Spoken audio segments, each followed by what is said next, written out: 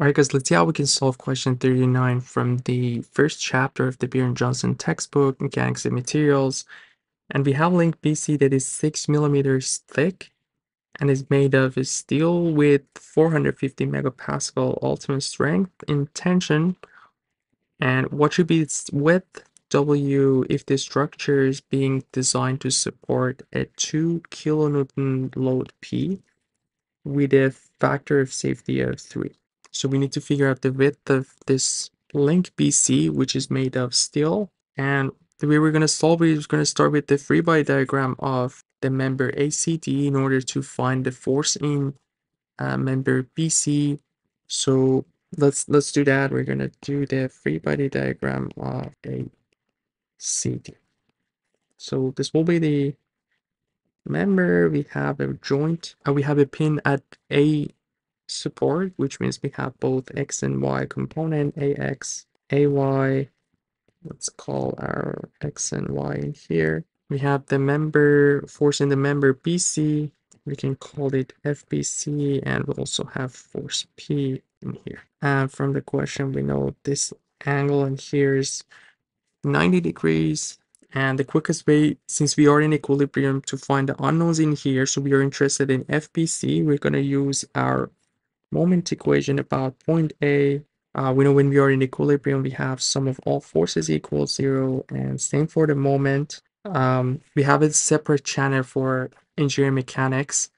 You can find a link in the description below if you guys are interested in that course too. You can check it out. So here we have the moment of the force BC. As we can see, the moment is in this direction, so it's a counterclockwise moment, so it's positive. FBD times the distance vector, which is what we have from here to here for 80 millimeter. I'm not going to do the unit conversion because it will be canceled out at the end, but we can do unit conversion. And we also have the moment of the force P, which if we look at it, it will be in this direction, so it's a clockwise moment, so negative. P times this is the line of action, and we're interested in this distance, which is 600. So times 600 equals 0. Again, we are in equilibrium, so we know our P is designed to support 20 kilonewton, so we have the P. We can find FBC pretty easy in here. Don't know why I put FBD in here. It's FBC, which will be 600 times force P, 20 times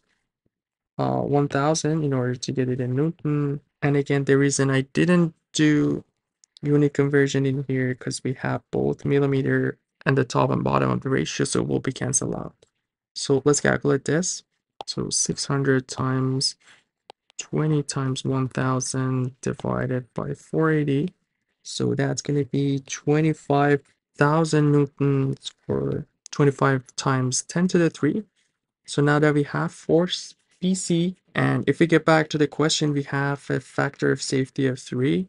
And we know factor of safety is equal to the ultimate force in here over the force that we found. So the ultimate force in here would be 3 times FBC, 25 times 10 to the 3, which will be 75,000 Newton. So another information that we have in the question is the ultimate strength, which is 450. So the ultimate strength is equal to ultimate force over the area. So if we want to find the area in here, we have the ultimate force divided by the ultimate strength. So 75,000 Newton over 450 megapascal. So 450 times 10 to the 6 Pascal. Since we have Newton in the numerator, we need Pascal, which is basically Newton per meter squared, in order to cancel out, and that way we can find the area in meter squared unit. So if we want to find the area in here, we basically have 450 divided by 1000. So that's going to be 167 times 10 to the minus 4 meters squared, and this is equal to the area of the rectangle.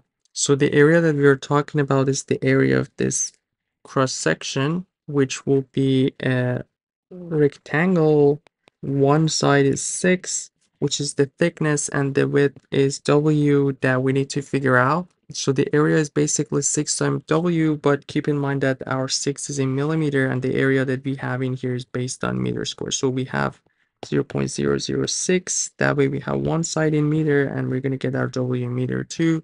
So W would be, well, basically that value divided by 0.006. So it's going to be 0.0278 meter. And if you want to report it in millimeter, we're going to have 27.8 millimeter, which is going to be the final answer for this question. Hope everything was clear. Let me know if you guys have any questions. We're covering different textbooks in this channel. And as I mentioned, we have a separate channel specifically for engineering mechanics. I'm going to put the link in the description below if you guys are interested. And you guys take care. I'll see you in the next video. Have a good one.